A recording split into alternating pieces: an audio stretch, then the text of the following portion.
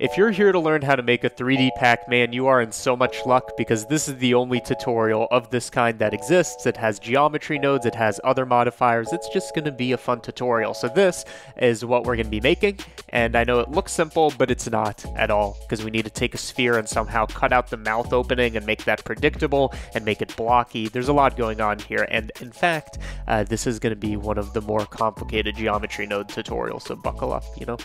New Blender scene. Open up geometry nodes, delete the default cube and add in a cube that isn't as offensive to us, and make this a geometry nodes object.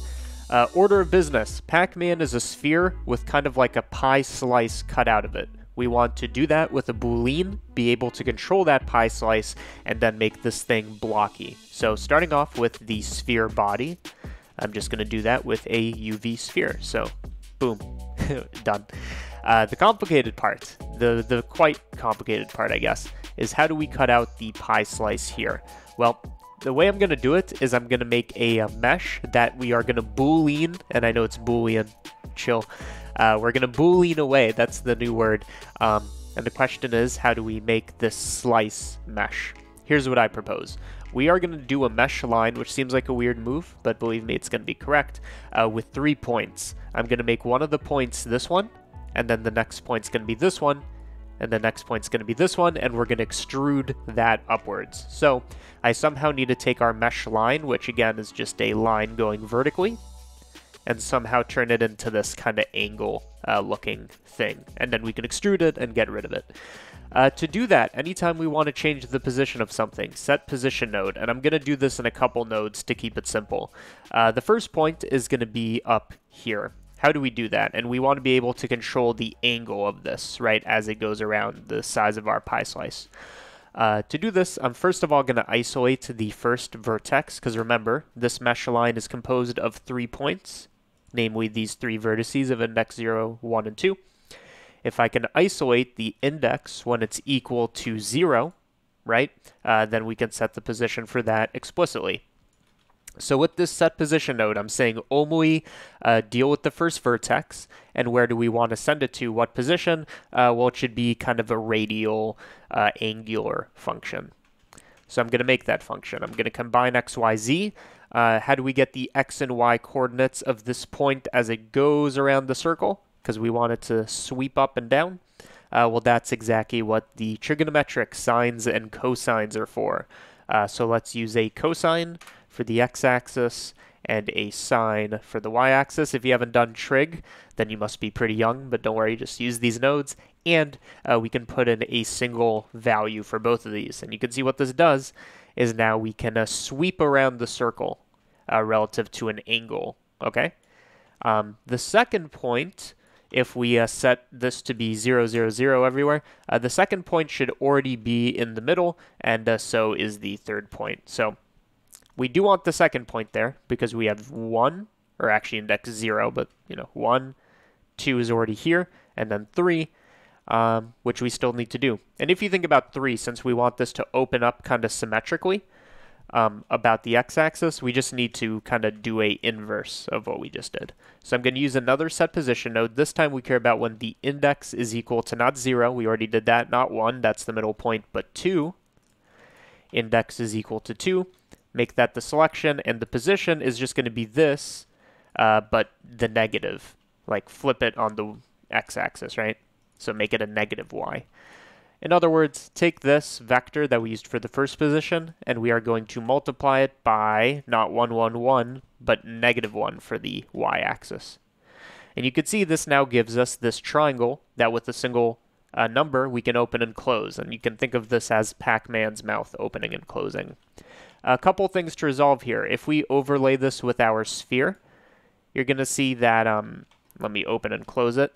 It's just the size of the sphere, which might be fine. I'm going to make it a bit bigger just so the boolean works the way I expect it to. In other words, I'm just going to take this and I'm going to scale it by 2, let's say. So it's the same thing. It's just going to a larger radius, okay? I want to take this and make it a thing I can cut away. So to do that, I'm going to extrude the mesh relative to its edges, which is going to use the edge normal. By the way, we're extruding edges because we just have a mesh line. There's no faces, right? So with the edges, I want to extrude it vertically on the z-axis, so I'm going to make a vector 0, 0, 1, and you can see it's now extruding up and down. So the way you want to think about this is now we have this kind of two planes we can open and close, and yes, we could have done this kind of with literally two grid objects and merged them together, but I think this is much cleaner and doesn't involve rotation. Or at least not a transform node. Either way, I'm going to make this thing a bit taller. Let's make it 3 units tall, and let's also transform it so that it goes all the way through the sphere. Okay? And now we want to cut one away from the other. So to do this, I'm going to preview our sphere. We can get rid of the annotations. And I want to cut away the thing. And this might be a bit glitchy, but in my experience, it's been okay. So we take the sphere. We're going to Boolean a difference away of our custom mesh. And you can see it almost did the exact opposite of what I wanted it to do, but you can see it works, right? If I take this, open it, and close it, we're getting that sector. There's a name for this shape. I forget what it's called. We learned it in differential geometry. It's called like a lotus or something like that. Either way, you can see it's working. You could try messing with these settings. I don't think they're going to be relevant for this. So to flip this, all we need to do is switch index 2 and 0 so that they're the other orientation. And now, if we look from the z-axis, we have a PACMAN, just like that. And you could kind of stop it there, but I want to automate the mouth opening and closing. So remember this value node, by the way, we should save. I'm going to call this available on Patreon, link in the description. And I'll talk about that more later. But remember, this is the only thing that matters, and we want it to go from 0 or like 0.1-ish to like 0.8-ish, back and forth, back and forth.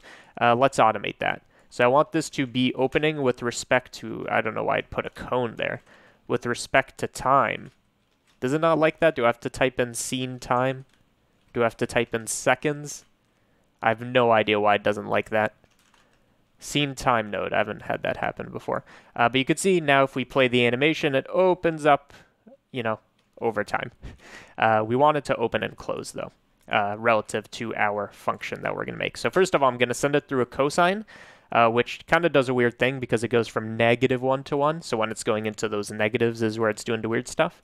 So I'm going to take our cosine, map it from -1 to 1 to 0 to 1.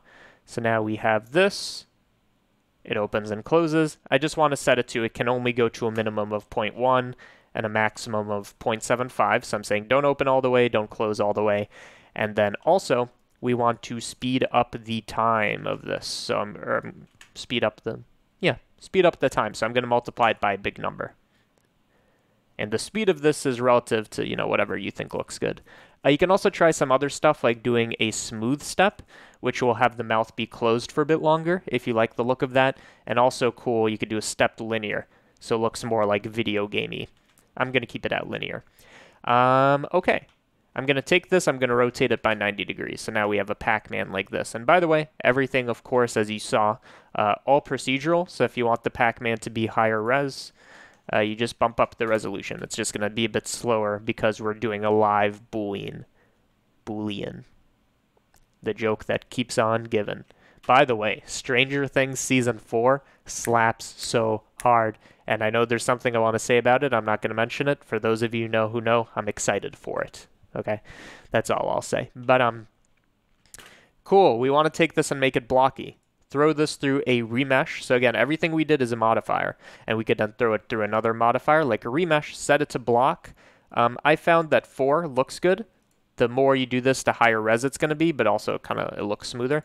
So 4 or 5 is what you want, depending on the look you're going for. 5 has a bit more clarity as to what the shape is. And that's it. I mean, you could try to do this with geometry nodes to make the block modifier, like you could. But I think this is cleaner.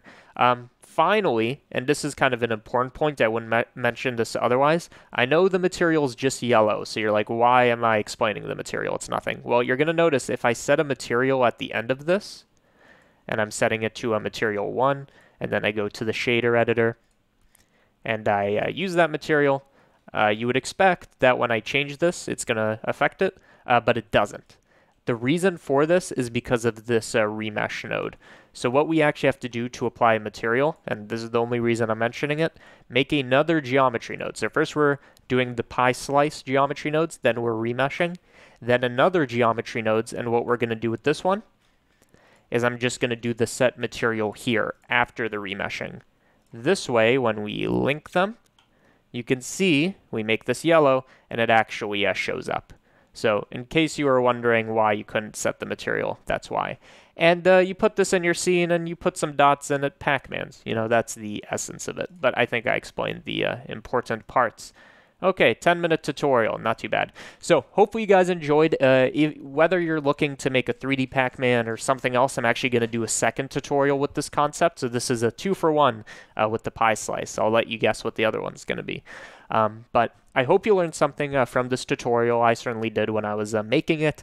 And as always, at the end of these tutorials, I like to promote the ever-living 3D printed rings that I've been working on. Just slide those right on. I have 4 of them, out of my Patreon. So there's a link in the description if you guys are interested. Here's what's up. So there's 700 to 800 people that are currently on my Patreon supporting this channel, Default Cube, CG Matter, all that.